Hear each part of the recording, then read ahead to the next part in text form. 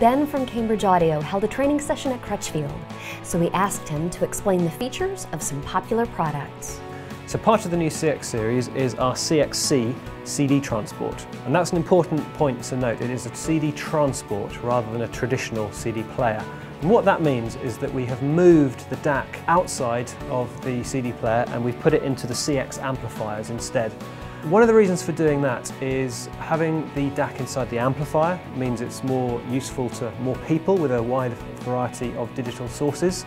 So there is an optical or coaxial digital audio output from the CXC, and that keeps the digital signal in the digital domain as long as possible, where it's converted to analog at the very last minute by the DAC inside the amplifier. And that minimises analog signal deterioration, which can happen with an analog audio connection.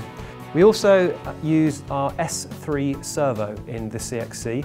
Now that's something that we developed for the flagship 851 range CD player, and it's a CD servo that is designed to spin your CDs very, very accurately, but only at CD speed, getting the maximum possible information with the lowest possible jitter from the CD.